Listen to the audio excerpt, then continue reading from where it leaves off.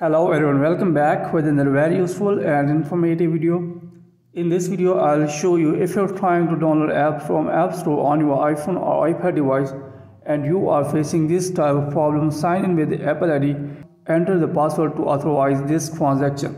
So if you're having this type of error or problem on your iPhone device when you download apps from App Store, then here in this video, I will show you how you can fix this problem. If the App Store is asking you enter the password for .com to authorize this transaction. So in this video I will tell you how you can turn off this type of problem on your iPhone or iPad device when it asks you to enter the Apple ID password.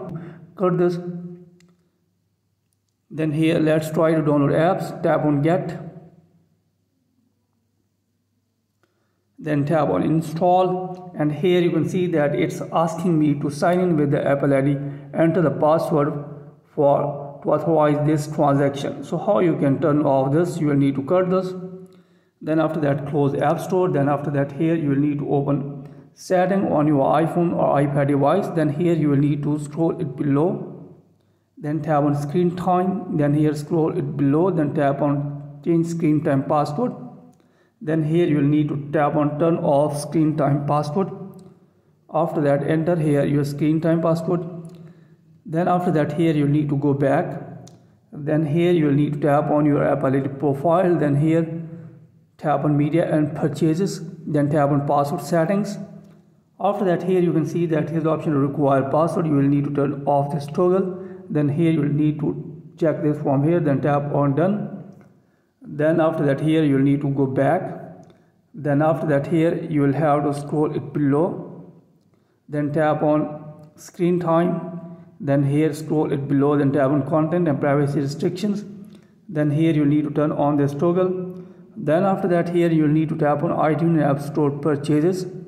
Then here is the option of always require and don't require. Here you will need to check the don't require if you have selected all requires. Then after that go back. Then here you need to again open setting. Then here scroll it below. Then here search for Face ID and passcode. Then here enter your iPhone passcode. Then after that here you will have to make sure that all these toggles should be turned off from here. If one of these toggles is turned on, here you need to turn off all these toggles from here. Then after that here you need to go back.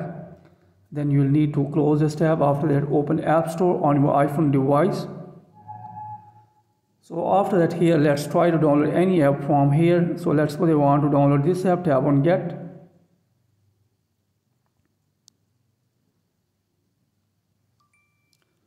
So here you can see that now the app is being downloaded and installed on my iPhone device without asking me to enter the Apple ID password and without any authorization.